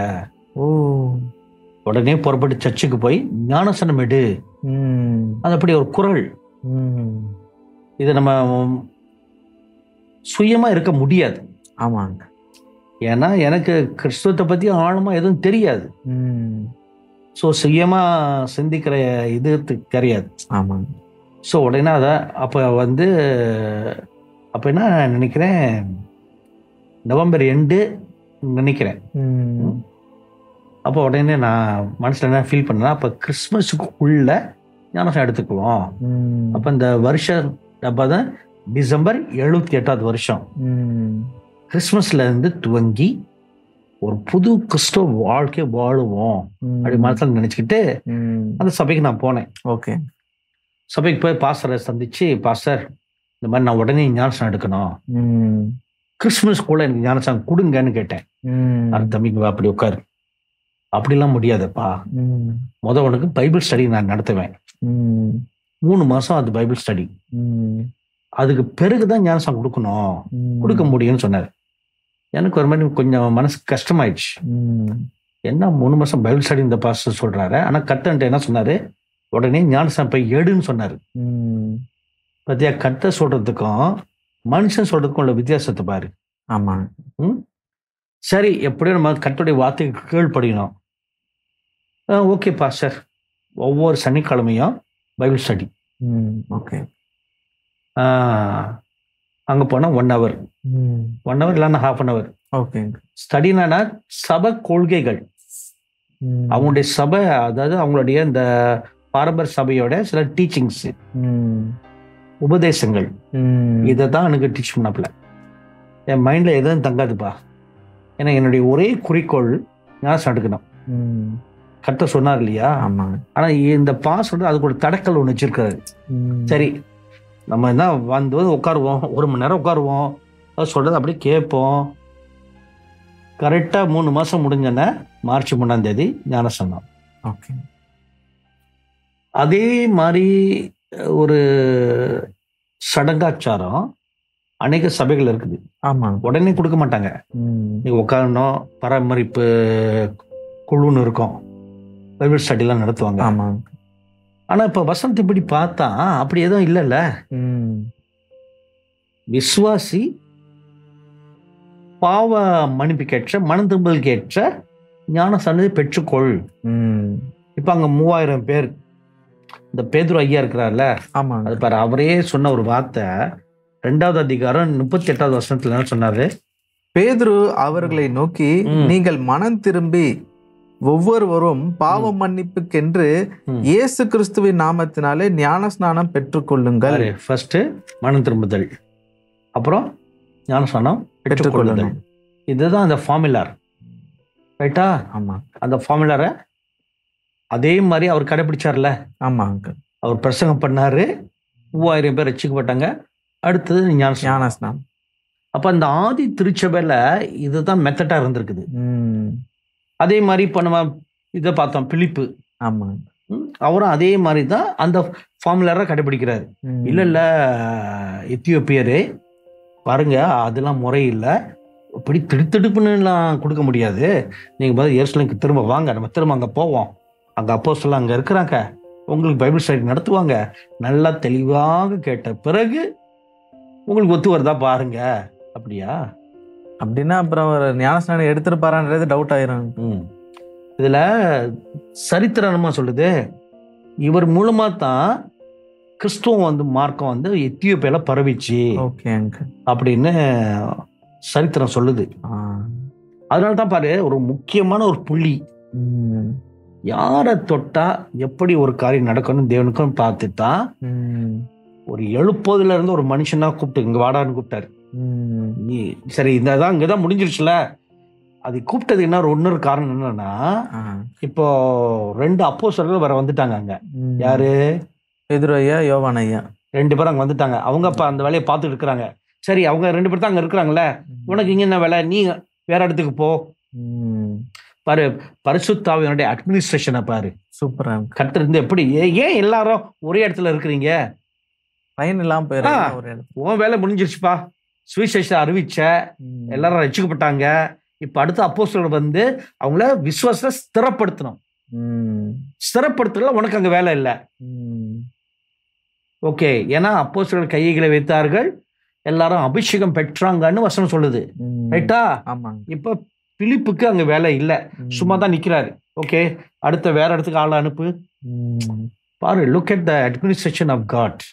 அந்த 1ஆம் நூற்றாண்டுல அந்த 5 ஊழியங்களும் ஒருத்தர் புரிஞ்சு பரிசுத்த ஆவியானவரால நல்ல வழி நடத்தப்பட்டிருக்காங்க. புரிதல், ஒத்துழைப்பு, 2வது போட்டி பொறாமை இல்லை. ஆமா, அவங்கங்க கிஃப்ட். இப்போ நம்ம மினிஸ்ட்ரியில குமரன் இருக்கிறாரு. ஆமா, அவருக்கு வந்து ரொம்ப விசேஷம் தான் இந்த பிசாசு விரட்டுறதுல அவர் விசேஷ ஒரு கிருபை, ஒரு அபிஷேகம் அவர் மேல இருக்கிறத நான் பார்த்திருக்கேன். ஓகே. அப்போ பல பேர் என்கிட்ட ஜெபத்துக்கு வரும்போது, இப்ப நான் வந்து ஒரு 100 பேருக்கு ஜெபம் பண்ணிட்டு இருக்கிறேன். அப்போ ஒரு இந்த பேய் பிசாசு பிடிச்சவங்களுக்கு ஜெபம் பண்ணும்போது டைம் எடுக்க போகுது. கண்டிப்பா நான் நேரம் குமரன் கூட இங்க வாப்பா, அவங்களுக்கு நீ ஜெபம் பண்ணு, டக்குனு ஒரே செகண்ட்ல ஜெபம் பண்ணுவாரு, விடுதலை ஆயிடுவாங்க. அப்ப அவர் வந்து ஒரு ஸ்பெஷலிஸ்ட். ஆமா. அப்போ யாரு இப்ப அந்த கிருபையும் கர்த்தர் கொடுத்தாரு. கண்டிப்பா. அப்ப அவரும் வந்து இந்த சபையில நாட்டப்பட்டு உள்ளார். அப்ப சரி, அந்த வேலையை அவங்க செய்யட்டும், ஏன் எல்லா வேலையும் நம்ம தான் செய்யணும்னு என்ன இருக்குது? இல்லைங்க.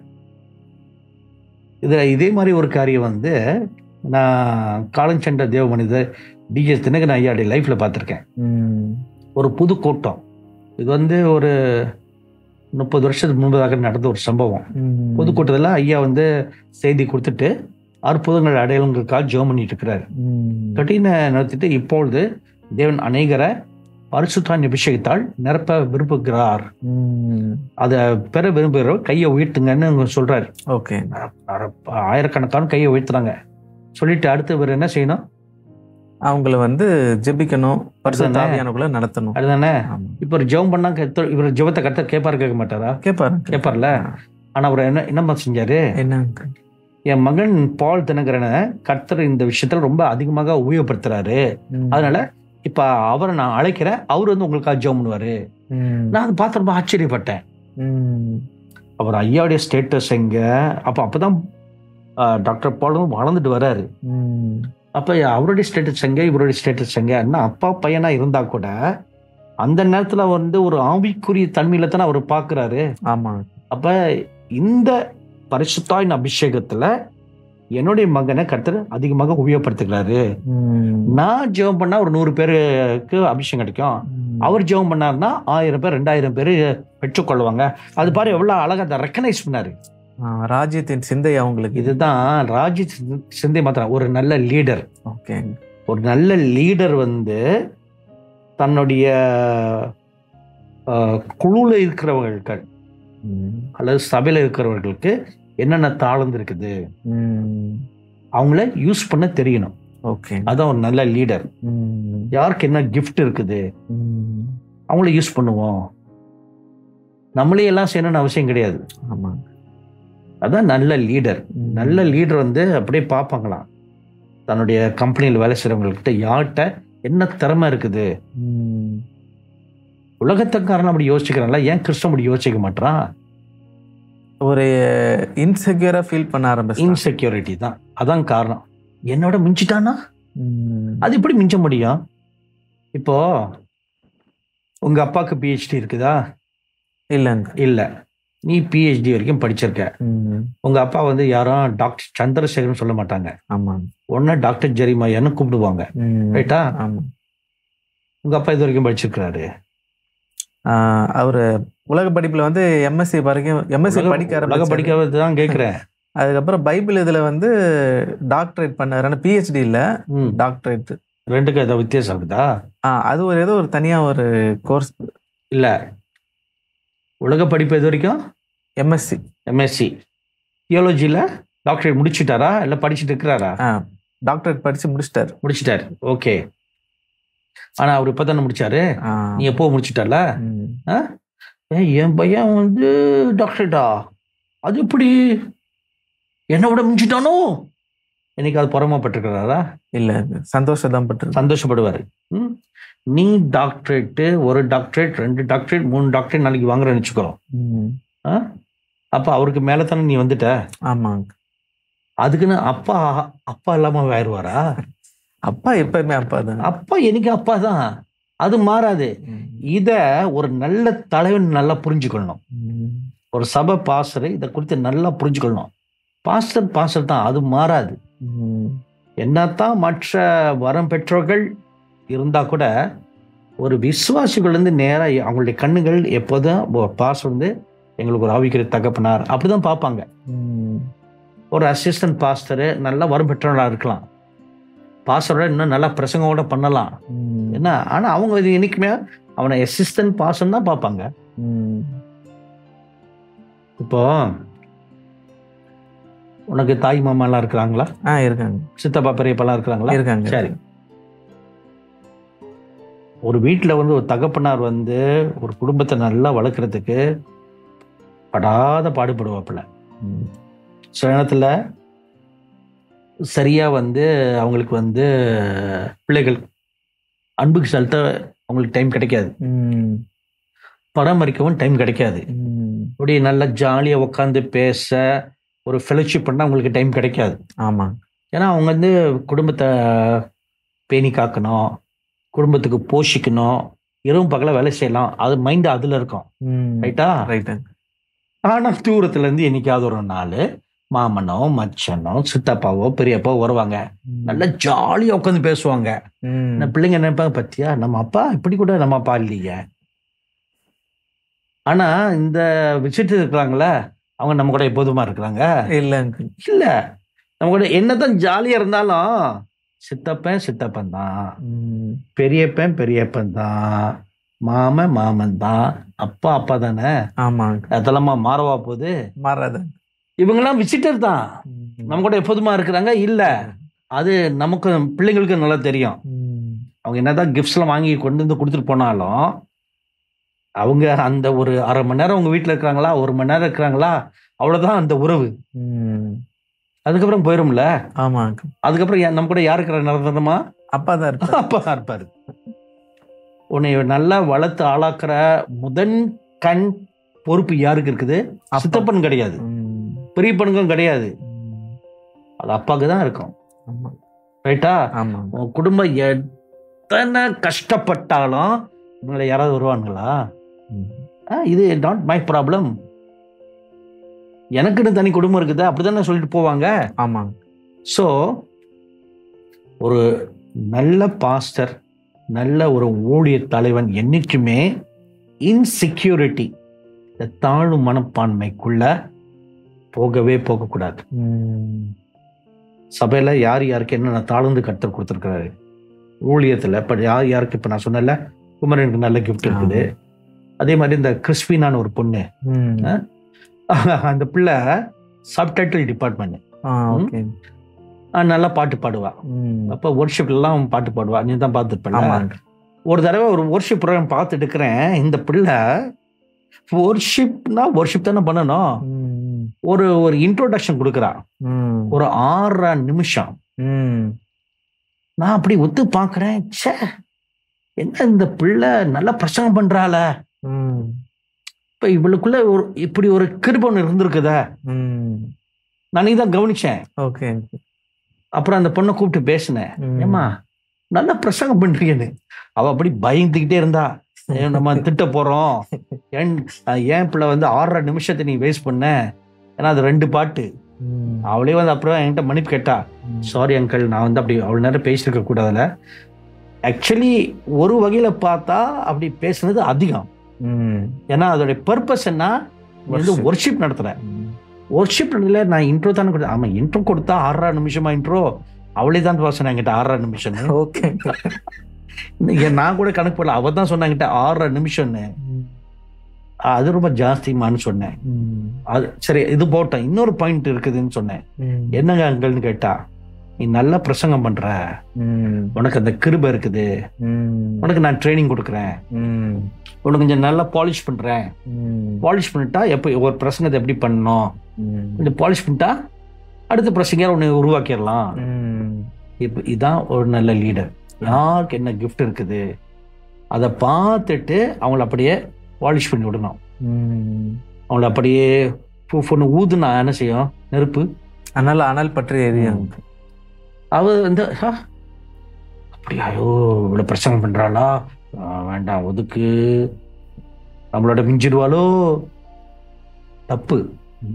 ஆண்டவராகிய இயேசு கிறிஸ்து தம்முடைய சீடர்களை பார்த்து என்ன ஒரு வார்த்தை சொன்னாரு, என்னை விசுவாசிக்கிறவன் நான் செய்கிற காரியத்தை தானும் செய்வான், அதை காட்டிலும் அதிகமா செய்வான். இப்ப எங்கேயாவது சுயநலம் இருக்குதா பத்தியா? இல்ல. சொல்றது யாரு? அண்ட சராசனம் படைத்த ஆண்டவர்.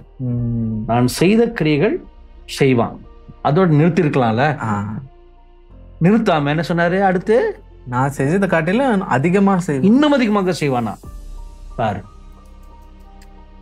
அவரு தான் எல்லா ஊழிய தலைவனுக்கும் எல்லா சபை தலைவர்களுக்கும் ஒரு பெர்ஃபெக்ட் ரோல் மாடல். இப்படிதான் இருக்கணும். இன்செக்யூரிட்டி, அந்த ஒரு பயம், தாழ்வு மனப்பான்மை, என்னோட மிஞ்சிருவான், அது இப்படி இருக்கவே இருக்கக்கூடாது. எல்லாரும் மேல எழும்பட்டும், எல்லாரும் மேல வளரட்டும். இந்த பழைய ஏற்பாட்டுல ஒரு சம்பவம் இருக்குது, இதே மாதிரிதான். சொல்லுங்க. மோசேயை ஒரு நாள் ரொம்ப ஆண்டுட்டு போய் புலம்பி இருக்கிறாரு. என்ன சாமி, இந்த பாரத்தை நல்லா சுமக்கவே முடியல, இந்த ஜனங்க என்ன எவ்வளவு தான் நன்மை செஞ்சா முறுமுறுத்துக்கிட்டே கிடக்குறாங்க, என்னால முடியல சாமி, நான் ரிட்டையர் ஆகிறேன், வேற யாராவதுக்கு இந்த பொறுப்பை கொடுங்க அப்படின்னு போய் புலம்பிட்டு கிடந்தாரு. சரி, இவருடைய புலம்புதெல்லாம் கர்த்தருக்கும் கேட்டுக்கிட்டு அவருக்கும் அழுத்து போயிடுச்சு. எத்தனை முறை தான் கேட்கறது? ஒரு நாள் கேட்கலாம், 2 நாள் கேட்கலாம், டெய்லி இதே மாதிரி புலம்பிட்டு கிடந்தா சரி அப்படின்ட்டு, சரி இதே பெரியரா இருந்தா என்ன சொல்லுவா, போடா வெங்காயம்னு சொல்லிட்டு அந்த மாதிரி என்ன சொன்னா, சரி என்ன, சரி ஒண்ணு செய்ப்பா, ஒரு 70 பேரை போய் நீ செலக்ட் பண்ணு, நல்ல பக்தியானவர்கள், நல்ல நியாய தர்மத்துல நடக்கிறவர்கள், நல்ல நீதியின்படி பட்சபாதம் பார்க்காதவங்க, ஒரு 70 பேரை செலக்ட் பண்ணுன்னு சொல்லிட்டாரு. ஸோ இவரும் எல்லாத்துக்குமே பாரு, 30 லட்சம் ஜனங்கள் நடுவில் 70 பேர் இப்போ செலக்ட் பண்ணணும். செலக்ட் பண்ணிட்டாரு. ஓகே, செலக்ட் பண்ணிட்டு சரிப்பா பட்டியல் கொண்டு போய் கர்த்தர்ட்ட கொடுக்குறாரு. எல்லா பேர் பட்டியல். கர்த்தரும் பேரை பார்த்தாரு. ஓகே, எல்லாரையும் வர சொல்லு, மீட்டிங் வர சொல்லு. உன் மேல இருக்கிற அபிஷேகத்துல ஒரு பகுதியை எடுத்து நான் அவங்க மேல வைக்கிறேன். என்னுடைய அபிஷேகத்தை எடுத்து கொடுக்க போறியா அப்படின்னு நினைச்சாரா? இல்ல. கட்டுக்களுக்கு பாரு, கட்டுந்தா அவங்களே நான் ஆஸ்வதிக்கிறேன், உன்னை போல இருப்பாங்கன்னு சொன்னா கூட பரவாயில்ல, உன் மேல இருக்கிற அபிஷேகத்தை எடுத்து அதுல ஒரு பங்கா. அப்ப 100ல ஒரு பங்கு போயிடுச்சுன்னா இவருக்குள்ள 100 பங்கு இப்ப இருக்காதுல்ல, இருக்காது. கடுக்களவு கூட அது வந்து என்னன்னு அவர் யோசிக்கல. சரி, ஓகே லார்ட். அப்பனா அவங்க அவரை போல இருப்பாங்கல்ல, ஆமாங்க, அவரை போல செயல்படுவாங்க, அவரை போலவே ஜனங்களை வழி நடத்துவாங்க. அவங்க தான் எல்லாரும் ஒரு குட்டி மோசஸ் மாதிரி இருப்பாங்க. ரைட்டா? இப்ப பிரேயர் மீட்டிங் நடக்குது. ஆனா அதுல ஒரு தப்பு நடந்துச்சு. என்ன? 2 பேர் மீட்டிங் வரல. ஓ, ஏன் தெரியுமா? தெரியல. வாட்ஸ்அப் மெசேஜ் நேரத்தோட உங்களுக்கு போய் சேரல. Network problem. ஆமா, அதான் நமக்கு நடக்குதுல்ல, அதே மாதிரி அங்கேயும் நெட்வொர்க் ப்ராப்ளம். சரிட்டா? 2 பேர் மீட்டிங் வரல. அபிஷேகம் அந்த குறிப்பிட்ட நேரம் வந்துச்சு. கர்த்தர் இவர் மேல அந்த அபிஷேகத்தை எடுத்து அவங்க மேல வச்சாரு. வச்ச உடனே அந்த 68 பேரும் அபிஷேகத்தால் நிரப்பப்பட்டு தீர்க்கதரிசனம் உரைக்க ஆரம்பிக்கிறாங்க. இப்ப இன்னைக்கு எப்படி அபிஷேகம் பெற்ற பிறகு தீர்க்கதரிசனம் அந்நிய பாஷையில பேசுறோமோ, பழைய ஏற்பாட்டு காலத்துல தீர்க்கதரிசனம் உரைத்தார்கள். அதான் ஒரு வித்தியாசம். பரிசுத்தாவி பெற்றதுக்கு அடையாளமா இருக்கு. ஆமா. ஸோ மீட்டிங்லாம் முடிஞ்ச பிறகு எல்லாரும் கலைஞ்சு போறாங்க. யோசுவாவும் மோசேயோட தளபதியில, ஆமா, அவருக்கு ஒரு பக்கம் ஒரு கோவம், இந்த 2 பயலுங்க வரலையான்னு. ஏன்னா அப்படியே ஒரு மனசுல வச்சுட்டு கோவத்தோட போயிட்டு இருக்கிறாரு. இந்த சாமி வர கொடுத்தாலும் நான் பூசகம் செய்வானா? வர கொடுக்க மாட்டேன். அந்த மாதிரி இவர் யோசுவா. ஆனா மோசையாக்கு ஏற்ற பெர்ஃபெக்ட் வேலைக்காரன். அவரை நலல் மாதிரி தான் இருந்தாப்புல மோசையாக்கு. அவர் ஒரு செகண்ட் விட மாட்டாரு. அந்த மாதிரி அவரை பாதுகாத்துட்டாரு. ஏன்னா மோசையாக்கு பிள்ளைங்க வேற யாரும் இல்லை, தனித்தனியா இருந்தால இவர் தான் எல்லாத்துக்கும் இல்லாம அவருக்கு இருந்தாரு. ஓகே. ஸோ இப்படி நடந்து போகும்போது அந்த 2 பேர் இருக்கிற கூடாரத்தை அப்படியே கிராஸ் பண்றாரு. அவங்க தீர்க்கதரிசனம் உரைச்சிட்டு இருக்கானுங்க. இவருக்கு வந்தது கோவம். டேய் நிறுத்திட்டுக்கடா, எப்படா நீ மீட்டிங் வரலையே, எப்படி நீ அபிஷேகம் வர முடியும்? ஓ, கல்லாவியோ கன்னியாவியோ இப்படிலாம் பேச ஆரம்பிச்சு உடனே விறுவிறு ஓடி போனார். எங்க? மோசையா கூடாரத்துக்கு. ஆண்டவனே ஆண்டவனே பாருங்க, அந்த 2 பேர் வரல, தீர்க்கதரிசனம் உரைக்கிறானுங்க, இப்போ ஒரு வார்த்தை சொல்லுங்க, அறுவடை எடுத்து ஒரே வெட்டா வெட்டிடுறேன். அந்த மாதிரி ஒரு வார்த்தை சொல்லுங்க, ஒரு ஆணி எடுங்க, இப்போ சொல்லுங்க, அவங்கள போய் நான் நிறுத்திடுறேன் அப்படி சொன்னாரா. அதுக்கு மோசையா சொல்றாரு, என்னடா பேசுற நீ, என்ன பேசுற? உங்க 2 பேர்ல சமத்து இஸ்ரவேலும் தீர்க்கதரிசனம் உரைத்தா எவ்வளவு நலமாக இருக்கும். என்ன ஒரு மனசு பாரு, பெரிய மனசு. சமத்து இஸ்ரவேலும் தீர்க்கதரிசனம் உரைத்தா எவ்வளவு நலமா இருக்கும். இப்ப எல்லாரும் தீர்க்கதரிசனம் உரைத்தா இவர்கிட்ட யாரும் வருவா? யாரும் வரமாட்டாங்க. யாரும் வரமாட்டாங்க. அந்த சலனம் கொஞ்சமாச்சா இருந்துச்சா? இல்ல. இன்னைக்கு நிறைய விசுவாசிகளுக்கு ஆழமான சில சத்தியங்கள் போதிக்காததுக்கு இது ஒரு காரணம். ஏன்னா இவனுக்கு எல்லாம் தெரிஞ்சிருச்சு, இப்ப நம்மளை விட்டு போயிடுவான். அந்த முன்னாடி சொல்லுவாங்க என்னன்னு, இந்த முனிவர்கள் அவங்க எல்லாம் வந்து சிஷ்யர்களுக்கு வந்து முழு ரகசியத்தையும் சொல்லி தர மாட்டாங்க. சொல்லி கொடுத்துட்டா அவங்க பெரியார் ஆயிடுவாங்க. குருவை மிஞ்சிட்டேன்னா அப்ப நீ வந்து என்கிட்ட நீ என்னை நாடி வர மாட்டல, அப்போ உன் காணிக்கை எனக்கு கிடைக்காதுல்ல. அது எவ்வளவு பெரிய தவறு. அப்ப இப்படிப்பட்ட சுயநலவாதிகள் தலைவர்கள் வளர்ச்சி அடைய மாட்டாங்க. குன்றிய வளர்ச்சியா தான் இருப்பாங்க. இப்ப இவங்க எப்படி குன்றி வளர்ச்சியா இருக்கிறாங்களோ அவங்க சபையும் அதே மாதிரி தான் குன்றிய வளர்ச்சி, குறைவான வளர்ச்சி தான் அங்கேயும் இருக்கும். நிறைவான வளர்ச்சி அடைய முடியாது.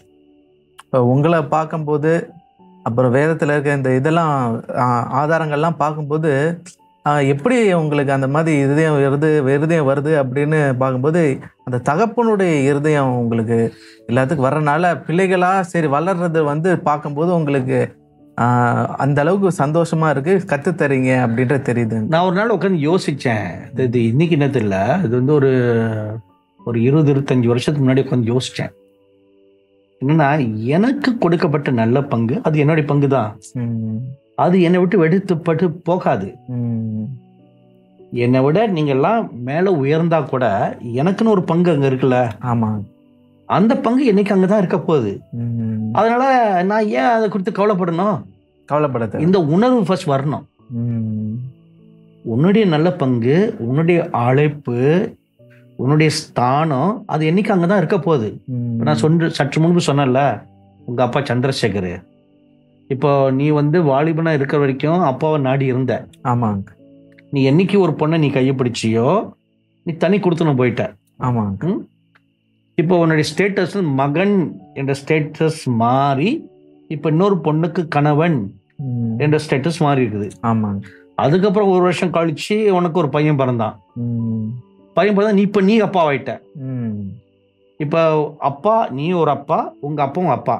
அப்பா 2 பேரும் ஈக்குவலா? இல்ல இல்ல. டைட்டில் வேணா ஈக்குவலா இருக்கலாம், ஆனா உங்க அப்பாடி ஸ்தானம் உங்க அப்பாடி ஸ்தானம் தானே. ஆமாங்க. நீ என்னதான் உயர்ந்தாலும் உங்க அப்பாவை ஓவர் ரூல் பண்ண முடியாதுல்ல. முடியாது. அவர் என்னைக்கும் ஒரு அப்பா தான். இந்த உணர்வு வந்து இருக்கணும். அதான் அந்த உணர்வு வந்துருச்சுன்னா இன்செக்யூரிட்டி குழுந்தடிச்சு ஓடி போயிடும். அது வந்து அந்த நல்ல பங்கு. இந்த ஒரு யார்கிட்ட ஆண்டவர் சொன்னாரு அந்த நல்ல பங்கை குறித்து?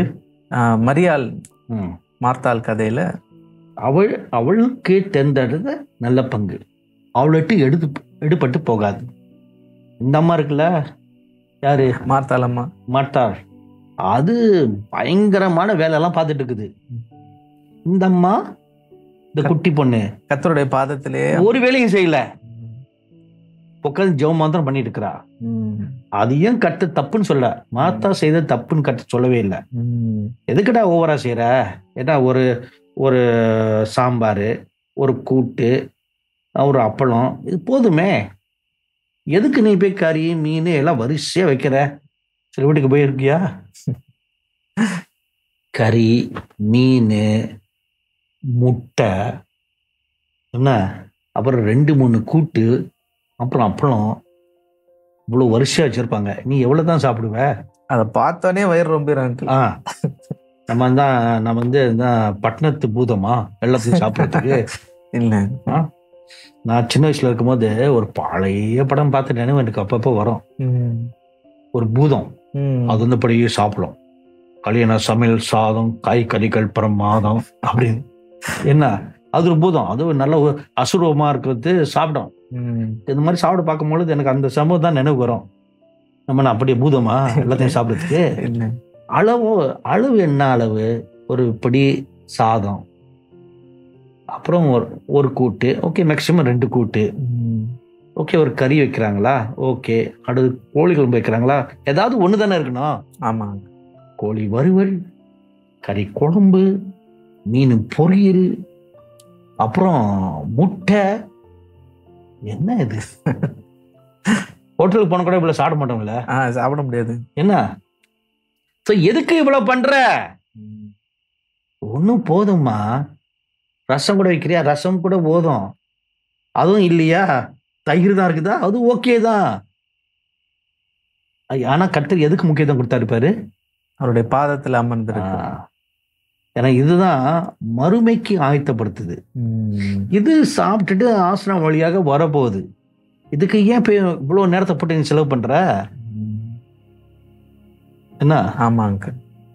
நல்ல பங்கு அது அவளை விட்டு எடுப்படாது. அதே மாதிரி ஒவ்வொரு ஊழியனுக்கும் ஒவ்வொரு பாஸ்டர்களுக்கும் கர்த்தர் வந்து ஒரு அழைப்பு வச்சிருக்காரு. இது நீ செய்ய வேண்டிய வேலை, அதை நீ செய். ஸ்தானம் மாறாது. இப்போ நமது கர்த்தருடைய சபை இருக்குல்ல. ஆமா. எந்த சபை? மீனபாகத்தில் இருக்க கர்த்தருடைய சபை. நமது மரியாதைக்குரிய பாஸ்டர் ராஜன் அவர்கள், அவரும் நல்லா பிரசங்கம் பண்ணுவாரு, அழகா டீச் பண்ணுவாரு. ஆமா. அவங்க மனைவி இருக்கிறாங்களா? ஆமா. யாரு? பாஸ்டர் சாரா ராஜன். அவங்க நல்லா பைபிள் டீச்சர். அழகா ஆழமா டீச் பண்ணுவாங்க. ஆமா. அவங்க பொண்ணு இருக்குல்ல, யாரு, ஜாய்ஸ் அக்கா. அவங்களுடைய ஸ்பெஷல் கிஃப்ட் என்ன? நல்ல வொர்ஷிப். சூப்பர். ஒரு நம்ம பாசுரம் குறைச்சவர் கிடையாது, அவரும் பயங்கரமா பாட்டு பாடுவாப்புல. ஆனா இந்த 2 பேரையும் கம்பேர் பண்ணா யாருக்கு அந்த வொர்ஷிப் அனாயிண்டிங் அதிகமா இருக்குன்னு நீ சொல்லுவ? ஜாய்ஸ் அக்கா. அவங்க அது ஸ்பெஷலைஸ், ரைட்டா? ஆமா. இவங்க ஸ்பெஷலைஸா இருக்கறனால இவர் ராஜ்யம் பாஸ்டர் இல்லாம போயிட்டாரா? இல்ல, அவருடைய பங்கு அது.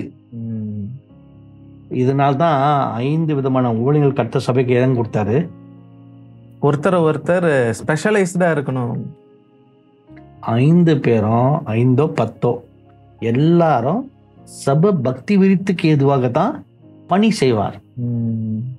அதுக்கு தானே. ஆமாங்க. போட்டி பொறாமைகளை பக்தி விருத்திக்கு ஏதுவாக ஒற்றுமையாக இருப்பதற்காக எல்லாரும் சேர்ந்து செயல்படணும். ஆனா இன்னைக்கு அது மாதிரி போய் போட்டி பொறாமையெல்லாம் இருக்குது. கண்டிப்பாங்க. ஒரு தடவை செய்தித்தாளில் ஒரு சினிமா நடிகருடைய பேட்டி ஒன்று படித்தேன். அவருடைய பேட்டியை படித்த பிறகு நான் தலை குனிஞ்சு வெக்கப்பட்டேன். அப்படிங்களா அங்கிள்? என்ன? அவர்கிட்ட கேட்குறாங்க ஒரு கேள்வி. ஆமா, இவரையும் இன்னொரு நடிகரோட கம்பேர் பண்ணி ஒரு கேள்வி கேட்குறாங்க. அப்போ சொன்னாரு, எங்களுக்குள்ள போட்டி இருக்குது ஆனா பொறாமை இல்லை அப்படின்னு. நாங்க போட்டி போட்டு அவனை விட நானும் பெட்டரா செய்யணும், இன்னும் கொஞ்சம் நல்லா நான் நடிக்கணும் அப்படின்னு நாங்க போட்டி போடுவோம். ஆனா எங்களுக்குள்ள பொறாமை இல்லை. ஆனா நமக்குள்ள என்ன இருக்குது? போட்டியும் இருக்கு, பொறாமை இருக்கு. எத்தனை தலை குனிஞ்சு வைக்கப்பட வேண்டியதா இருக்குது. அவன்கிட்ட இருக்கிற பண்பு நம்ம கிட்ட இல்லையே. ஆனா அவனை பார்த்து நீ நரகத்துக்கு போவன்னு சொல்றாங்களா? ஆமா. சினிமா நடிக்கிறவன் நரகத்துக்கு போவான். ஆனா அவங்ககிட்ட பண்பு இருக்குது. இங்க தான் பரலோகத்துக்கு போவேன்னு சொல்றவங்ககிட்ட அந்த பண்பு இல்லை. அப்ப நரகத்துக்கு யார் ஃபர்ஸ்ட் போவா? எல்லாம் தெரிஞ்சு பாவம் பண்றவங்க நம்ம தானே. சோ நல்ல பங்கு நம்மளை விட்டு எடுப்படாது. ஆமாங்க. இதை நான் நல்லா புரிஞ்சுக்கொள்ளணும். கர்த்தருடைய சபையில, அதாவது கர்த்தருடைய சபைனா ஒரு குறிப்பிட்ட கர்த்தருடைய சபை இல்லை, கர்த்தருடைய சரீரத்துல ஒவ்வொருவருக்கும் ஒரு நல்ல பங்கு இருக்குது. ஆமென். இப்ப நான் என்னை ஆரம்ப நாட்கள்ல திபெத்தில், நேபாளில் அப்படி ஒரு சிட்டுக்குருவி பறந்து போற மாதிரி அப்படி கிராமமா நடந்து போய் இன்ன வரைக்கும் அதை நான் ரொம்ப விரும்புறேன். ரொம்ப 4 கட்டடத்தை கேட்டுதான் போன வருஷம் அல்லது 2 வருஷத்துக்கு முன்பதாக நேபாளுக்கு போலான்னு அனுமதிச்சாரு. என்ன அப்ப நான் பட்ட மட்டற்ற சந்தோஷம் எனக்கு. ரொம்ப கஷ்டப்பட்டாலும், ஏன்னா அப்ப சின்ன வயசுல போனதுக்கும் இப்ப 60 வயசுகள்ல போறதுக்கும் வித்தியாசம் இருக்குது. ஆமாங்க. அப்ப பாரு, இப்ப 2 மடங்கு என்னுடைய வயசு கூடி இருக்குது. ஆனா அப்ப இருந்த ஸ்ட்ரென்த் தான் இந்த 60களையும் இருந்துச்சு எனக்கு. இது எனக்கு அப்பவே நல்லா என்னது, நமக்கு அப்ப இருந்த மாதிரியே இப்போ அந்த ஸ்ட்ரென்த் இருக்குத. அப்பனா அப்ப இருந்ததும் இப்ப இருக்கிறதும் மாம்ச ஸ்ட்ரென்த் கிடையாது. அது தேவனுடைய கிருபை தான். கிருபை தான் நம்மளை காத்து கைட் பண்ணி இருக்குது அப்படின்னு அந்த ஒரு காரியம் எனக்கு நல்லா உணர்ந்தேன். ஓகே. என்ன சோ கர்த்தருக்கு சித்தம்னா அடுத்த வருஷம் மீண்டுமாக போன முறை போன அதே பகுதிக்கு மீண்டும் போய் இன்னும் சில சந்திக்கப்படாத கிராமங்கள் இருக்குது. இந்த முறை அங்க போனோம். ஓகே. முழுசா ஒரு முறை அதை போய் எல்லாத்தையும் சந்திச்சு முடிச்சிடணும். அடுத்த வருஷம் கர்த்தருக்கு சித்தமானா இந்த ஒரு செப்டம்பர், அக்டோபர், நவம்பர்ல ஒரு பயணம். ஓகே. அப்போ இந்த ஆரம்ப மூலிகை நாட்கள்ல 86, 87, 88 அந்த கிறிஸ்தவ சபைகளுக்குள் என்னுடைய ஊழியம் விருத்தி அடைவதற்கு முன்பதாக இப்படி காடு, மழை, வெயில், பள்ளத்தாக்கு, உஷ்ணம், குளிர், பசி, பட்டினி எப்படியாதெல்லாம் நடந்து தெரிஞ்சிட்டு கிடந்தேன். ஜூன் 86 தூங்கிச்சு இந்த பயணம். ஓகே. என்ன அப்ப யாரும் என்னைய வாங்கன்னு கூப்பிட்டது கிடையாது. கர்த்தர் போ சொல்லுவாரு. நேரா ஜோல்னா பை தெரியுமா? ஆமா அங்கிள். ஜோல்னா பையை மாட்டிக்கிட்டு ஃபுல்லாக ட்ராக்ஸு, தோல்ல இருந்து ஒரு துண்டு, இது துண்டு இல்லை கம்பளி, அதை தூக்கி போட்டுக்கிட்டு அப்படியே நடந்து போகிறது. லடாக் போனது, நேபாளம், திபெத்து. அப்போ யாரும் என்னை அழைக்க மாட்டாங்க. கன்வென்ஷன் மீட்டிங்கும் கிடையாது, கிராமந்தோறும் தானே. ஆமாம்.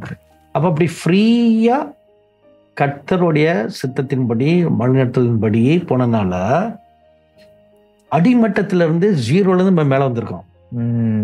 அதனால பவுலையா சொல்ற மாதிரி நிறைஞ்ச வயிறோடு இருக்கவும் நான் கற்றுக்கொண்டேன், பசி பட்டினியாக இருக்கவும் கற்றுக்கொண்டேன், எல்லாம் இருக்கவும் கற்றுக்கொண்டேன், எதுவுமே இல்லாமல் இருக்கவும் கற்றுக்கொண்டேன், பஞ்சு மெத்தையில படுக்கவும் கற்றுக்கொண்டேன். இது நான் சொல்றேன். ரோட்டு ஓரமா பிளாட்ஃபார்ம்ல, அங்க வண்ணாந்தத்துல பனி மலையில ஒரு கம்பளியை மாத்திரம் விரிச்சு அது மேலேயும் படுக்க கற்றுக்கொண்டேன். வாழ்க்கை அப்படியே இருந்திருக்குது, எப்படியும் இருந்தது. ஸோ ஆனா என்னுடைய அஸ்திவாரத்திலேயே கர்த்தர் இப்படி படாத பாடுகளின் வழியாக என்னுடைய ஊழியம் பயணம் இருந்தனால இன்னைக்கு இந்த வசதிகள் வந்து நம்ம மனசுல ஒட்ட மாட்டுது. ஆமா. என்னுடைய இருதயம், நான் இன்னைக்கு வரைக்கும் இந்த பைபிளை சத்தியம் பண்ணி சொல்றேன், என் மனசு அதை தான் அதிகமா விரும்புதே ஒழிய இந்த பஞ்சு மெத்தை இல்லை. பஞ்சு மெத்தா இருக்குது, ஓகே, படுக்கிறேன், ஆனா அதை தான் அதிகமா விரும்புவேன். என் மனசு அதுல இருந்தா தான், அதுதான் எனக்கு வந்து சொகுசாச்ச இயற்கை. வானத்தை அப்படி அண்ணாந்து பார்த்தா கோடிக்கணக்கான நட்சத்திரங்கள். இது உன் வீட்டுல நீ படத்தை உனக்கு தெரியுமா? தெரியாது. சன்ரைஸ் பார்த்துருக்கியா? எப்பவும் பார்த்தது இல்லை, ஏன்னா வீட்டுக்குள்ளேயே இருப்போம். உன் வாழ்க்கையில சன்ரைஸ் பார்த்தது இல்லையாப்பா? பார்த்துருக்கேன் அங்கிள். எனக்கு எங்க காலையில் சீக்கிரம் எந்திரிக்கும் போது பார்ப்போம். அது சூரியன் உதிச்சிருக்கிறத பார்ப்பேன், அது எழும்பி வர்றதை பார்த்துருக்கியான்னு கேட்குறேன். ஆஹா. அப்போ ஒன்று செய், ஒரு ஃபேமிலி வெக்கேஷன் எப்போ வரும் அடுத்தது? ஃபேமிலி வெக்கேஷன் தெரியல அங்கிள். எப்போ இந்த வருஷம் எங்கேயும் லீவ் எடுத்துகிட்டு போகலையா? ஆஹா, இல்லை அங்கிள். சரி, நான் ரேவதிக்கு ஒரு ஐடியா கொடுக்குறேன். ரேவதி, உங்கள் அத்தானுக்கு நீ என்ன செய்யறேன்னா கன்னியாகுமரிக்கு போங்க, 2 பேரும், எல்லாரும் 4 பேரும்.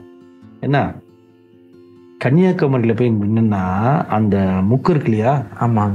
அங்கே நின்று பார்த்தா சன்ரைஸை பார்க்கலாம். ஓகே. அப்படியே பூமியிலேருந்து கோள்லேருந்து அப்படியே கொஞ்சம் கொஞ்சமாக எழும்பி வரும், மேலே வரும், டப்புன்னு மேலே வந்த மாதிரி இருக்கும். எல்லாரும் சன்ரைஸ் பார்த்துருக்காங்க, மூன் ரைஸ் பார்த்துருக்கியா? நான் பார்த்துருக்கேன். அப்படிங்களா? அங்கே லடாக்ல.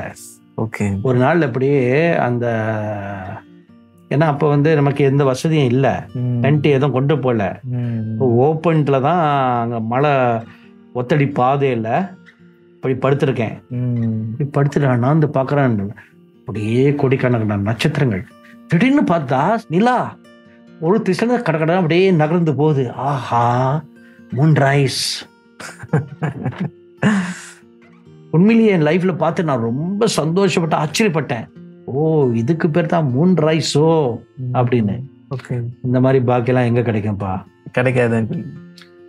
அந்த மாதிரி ஒரு ஊழியத்துல தான் இப்படிப்பட்ட சூப்பரான பாக்கியங்கள்லாம் கிடைக்கும்.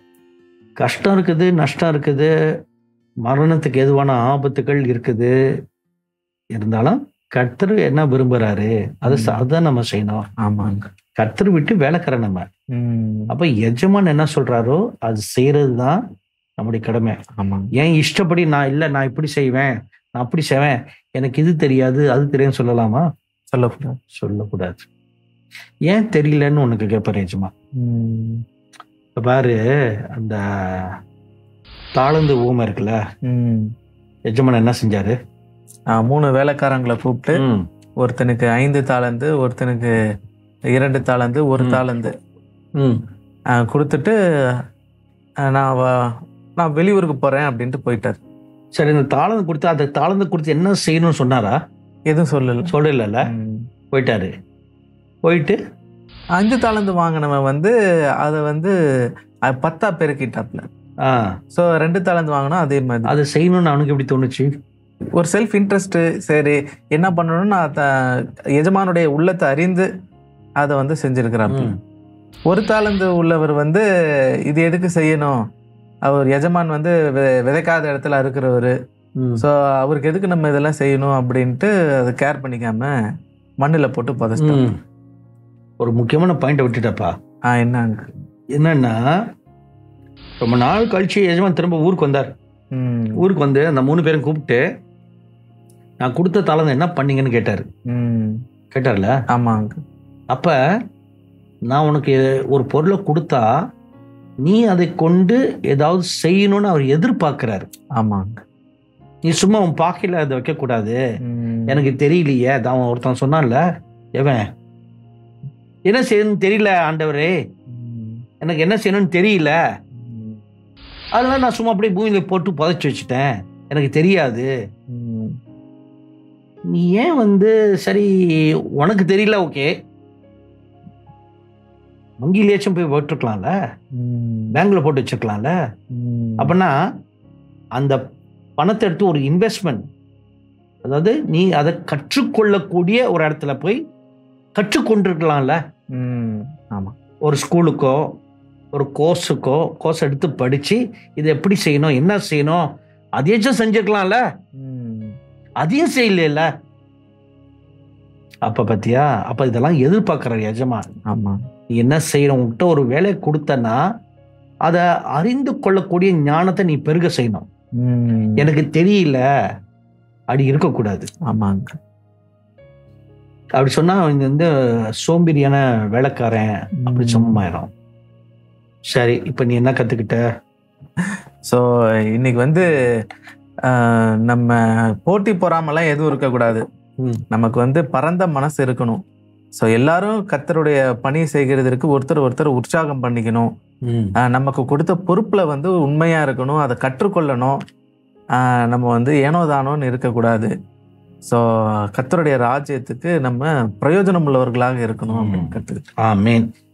இனி காலம் செல்லாது, அது சீக்கிரமாக வருவேன் என்று சொன்ன ஆண்டவராகிய இயேசு கிறிஸ்து காலம் தாமதம் இல்லாமல் சீக்கிரமாக வரப்போகிறார். ஆதலால் மனம் திரும்புங்கள், பரலோக ராஜ்யம் சமீபமாக வந்தாச்சு. மரணதா. ஆமென். கர்த்தராகிய இயேசுவே சீக்கிரம் வாரும். கர்த்தர் உங்களை ஆசீர்வதித்து உங்களை காப்பாராக. ஆமென். கர்த்தர் தம் முகத்தை உங்கள் மேல் பிரகாசிக்க செய்து உங்கள் மேல் கிருபையாக இருப்பாராக. ஆமென். கர்த்தர் தன் சமூகத்தை உங்கள் முன்பதாக போக செய்து உங்களுக்கு சமாதானத்தை கட்டளையிடுவாராக. ஆமென். God bless you.